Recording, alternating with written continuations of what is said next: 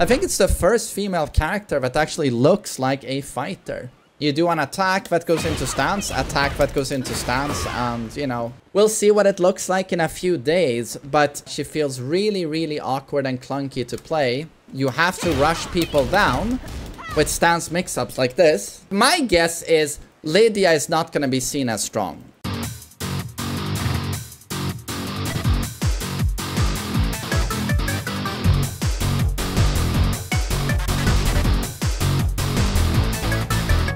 What's up guys, TheMainManSWE here, hoping you're all doing awesome as always, and finally, the character we've all been waiting for.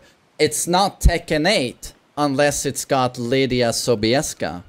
Said no one ever. Poor Lidia, like what, 2 days before she drops, we can play her?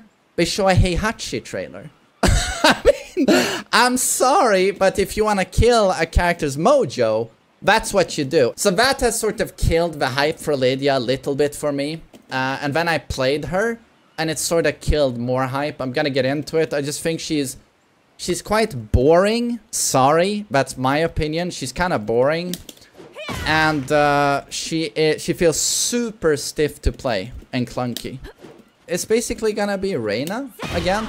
Just a Reina that feels way less rewarding and much less smooth. Just a much clunkier Reina, in my opinion. Although I do like the stances there, very cool. But I love her character model. She looks great, and she's actually a female character. I don't know if you can see it here, but she has a ton of muscle tone. She actually looks like a female fighter.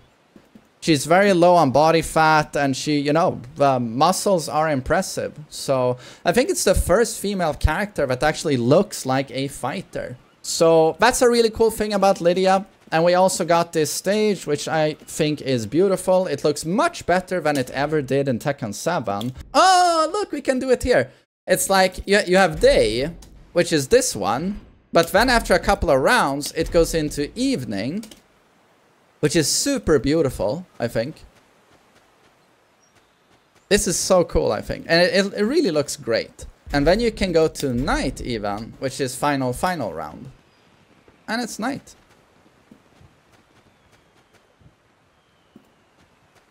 And I think it's a really great stage. It's super cool. So we can stick at night here. But so that's the best thing about Lidia, it's the stage. No, I don't want to be too mean. But so yeah, I'm a little bit bored of her. So why does she feel clunky to play? Let's start with her lows. They're all god-awful. I think, you remember when everyone was saying when Eddie dropped, he's S tier, he's broken, motherfucker? I mean, even Fiddledick said that, and he's a smart guy, he's a smart kid. But then turns out, I said Eddie is garbage, turns out he was garbage. So who should you listen to? I don't know. But my guess is Lidia is not going to be seen as strong. So let's go with the lows. So this is my down 2. Ah! Ah! Have you seen Jin's down 2?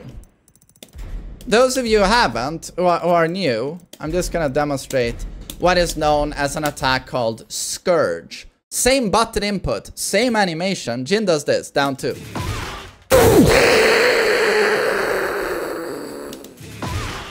+4. If it's counter it.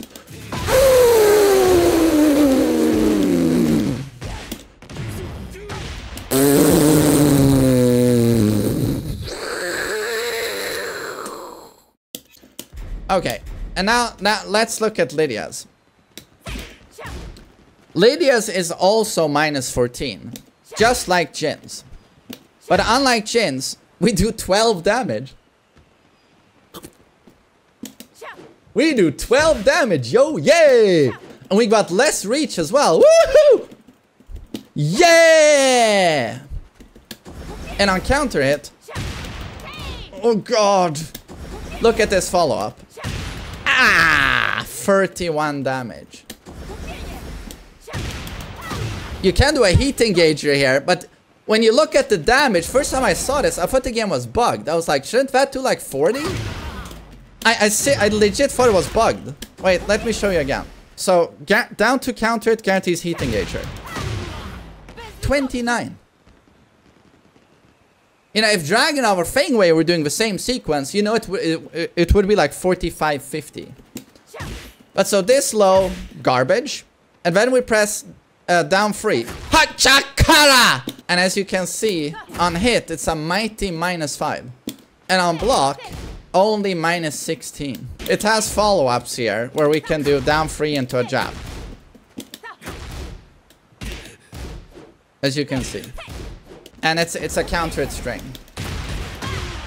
Down back 4 is the low you will see the most. It has decent range and tracking, which is why this is the low you're gonna see them use the most. It does 15 damage. It is only neutral on hit, so if your opponent jabs afterwards and you jab, you will trade. So you have no advantage here. It's neutral. And on counter hit, you get nothing. She lost her demo man. She used to have a demo man. You know, this used to be her demo man. This is now a counter hit only effect. So if your opponent is blocking and you do this, you get 20 damage and +7 into stance. But if this is blocked, you are dead. It's launch punishable. It says -11. But even on block, she automatically goes into stance, and she can't block in stance. So yeah, this is a 20 damage low with poor reach. Poor reach. 20 damage low that is launch punishable on block, and that doesn't counter hit launch. It gives you 41 damage on counter hit. The lows feel insanely clunky. You also have this full crouch low. Launch punishable, of course. Knocks down into forward 3. Forward 3 no longer gives Oki. They fly so far away. But if they're just one tiny step away from you, this doesn't knock down anymore.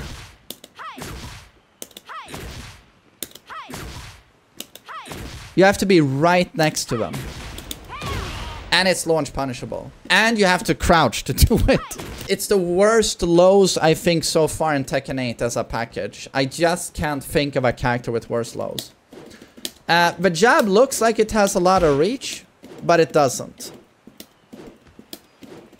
Same with down for 1. And she does karate, you know, but then you have a real karate. The devil rade.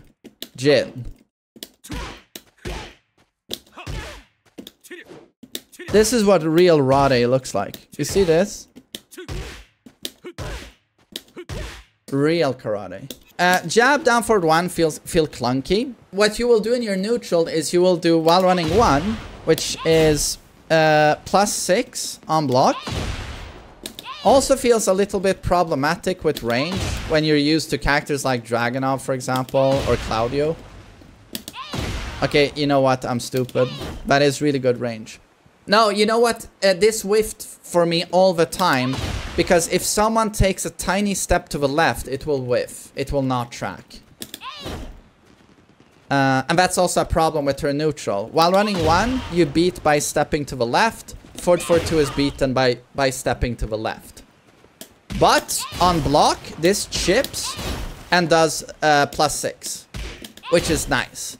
And then you have forward 2, which is your 14 frame startup mid. That has a lot of reach, but it pales in comparison to Reina's Raiden. And that's the thing, it's like Reina on release, first time I played her, I was like, this is Lidia Mishima hybrid. Which she is. It's just that when you get accustomed to Reina and then you play Lidia, Lidia in my opinion feels like shit compared to Reina. It feels so much more fluid with Reina. I wonder where Lydia's gonna end up, you know, with... She's stuck somewhere in between Reina and Heihachi or Reina and Jin. And I feel like all of those other characters just feel better to play than her. Although I don't know what Heihachi is going to look like yet. But I assume he's gonna be awesome fucking god mode. He's gonna be real strong on release, I think. But so 4-4-2, 14 frame startup, +5 on block. +15 on hit, where they have to take your mix up. On block, they can dick jab every single option except for this one. The free option. So that's gonna beat dick jabs. Unless, if you play against King, he can giant swing every single fucking thing you do. Except for this low. And this low is, of course, -1 on... I don't know why it is... I have to go into a stance to use this. And I'm rewarded with a gigantic -1 frames. Like, it's this low poke is -1 on block. And... No, sorry, on hit. And on block it's -18. Her lows just keep on winning. Her lows don't know how to lose. We're too good. And then we can do down forward 1 free, which is -13. Down forward 1 2. So we have from down forward 1 we have a mid option and we have a high option. And down forward 1 2 is -4 on block. I mean that's Reina. While running 1, forward 4 2 into mix up. That's it. If someone whiffs something, you're gonna do a hop kick to launch them and do a combo. Unfortunately, the damage is not very good. But it is better if you land a free 2. And this one is faster now. It was 17 frame startup in Tekken 7. Now it's 15.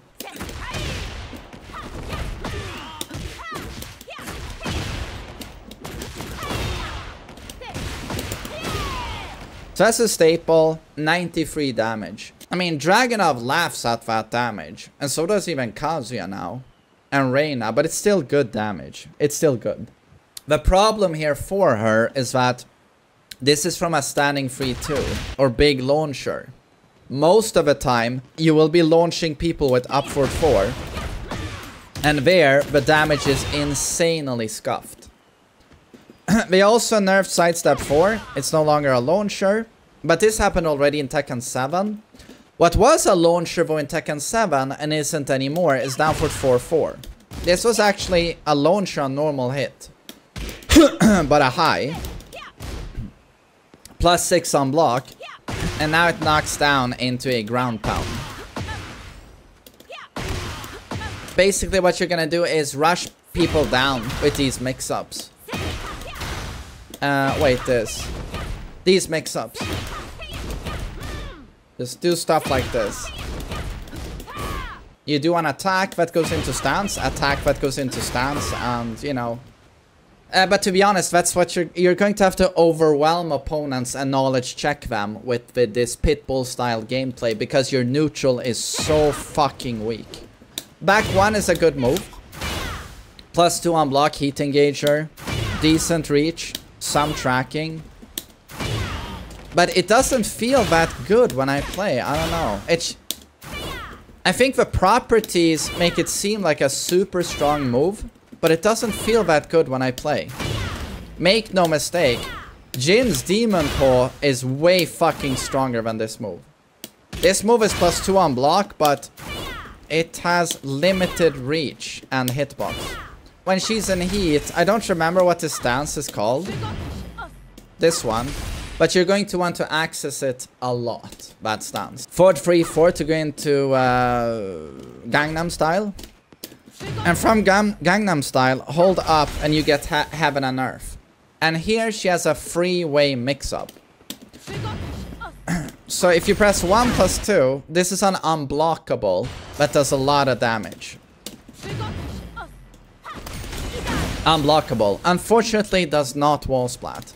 But unblockable high. And this is an unseeable mix-up. If you press 1, huge mid launcher. Huge mid launcher. This launcher is -11 on block though. So if it's blocked, you eat a 10 frame punish, right? Or an 11 frame. If you press the 2 button, super heavily damaging wall splat mid. Interestingly, this one is + on block. +6 on block. So very strong options here. Very strong options. You get this stance, by the way. If you are in heat and you do while running 1 on block or on hit, she automatically goes into this stance. she automatically goes into the stance. So that's really nice. You also get this stance by doing in heat forward 4-2. Forward 4-2 in heat is not plus 15 like it normally is. Now it's plus 17. And suddenly the 1 option is guaranteed, and so is the 2 option. You get this sequence, and then they have to take this mix-up. Mix-up, they have to take it. You can also convert this to a full launcher by heat dashing out of that option. So this is still pretty strong. Yeah, this is still... That's going to be the character. And also, I'm going to double down on this statement because the more you use heat during a match, the more she powers up her Polish pride. You see that Polish hawk wing there? Her install. You see here, if I use this stance, 1, 3, and now it glows golden. These stay for the entire match. So you want to make sure you use heat every single round with Lidia. You do that anyway though. And now with that powered up, a lot of key attacks do more damage. Like down back free counter it. It's now 47. Our ground pound does more damage. You see how much damage the ground pound does? 26. When I have full stacks. Huge damage. It also powers up the having a nerf unblockable. And the 2 option. 44 damage.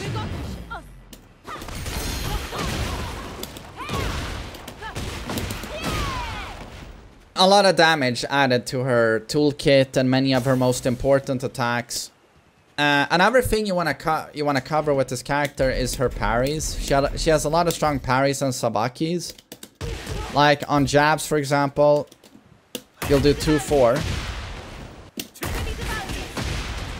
No, it still does not wall splat.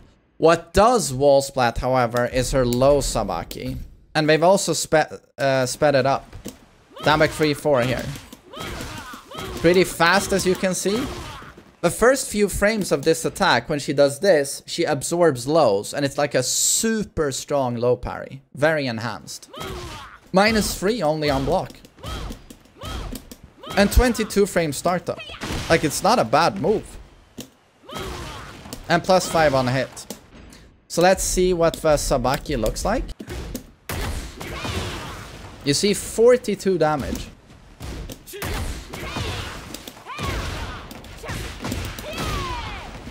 So that's kind of sick. If you're in the open, it's still a super strong low parry. You always have a guaranteed follow-up. That's guaranteed. 62 damage.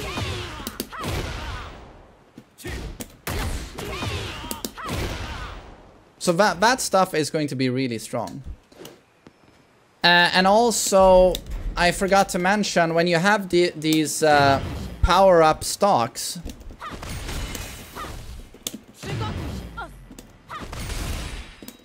So yeah, I'm at 3. It also powers up her command throw. Which does now 46 damage instead of 40. Does not wall splat, however, which kind of sucks. Oh, Political Storm is still a nice 14 frame punish. Heat engager. Which is nice. And when in heat, you get a guaranteed follow-up. That whiffs. So that's good to know. That sort of feels like the character right now. But again, I've been looking at her and playing her, you know, for a few hours. We'll see what it looks like in a few days, but what I'm trying to say with this video is that she feels really, really awkward and clunky to play. You have to rush people down with stance mix-ups like this. Yeah, you have to treat her like you're playing Lei or Hwoarang, in my opinion. I'd be very, very surprised if she ends up being S tier or even A tier. I'd be very surprised. Alright, but that's my little breakdown of Lidia. A little bit of an explanation as to what her basics are and what I feel about her in this game. Looks great though. Stage is great, but she still bores me. she was pretty cool when she was released because she was so different compared to the other female characters. She felt more like a fighter. But I feel like they perfected this concept with Reina. Reina actually has some fucking gusto and attitude to her. And she feels so fucking good to play. And she has hard-hitting animations. Her rage art is one of the best in the game. Everything just works with that character. And she also inherited Lidia's gameplay and just did it better than Lidia, in my opinion. It just feels better. And she also has the built-in parries. And they just feel better. And then she has a wave dash that electric sparks. And she has an electric. So I just think she's so overshadowed by Lidia in a Heihachi reveal trailer. But so that's my, you know, impressions of Lidia. Probably won't play her. But if someone else there really likes her, more power to you.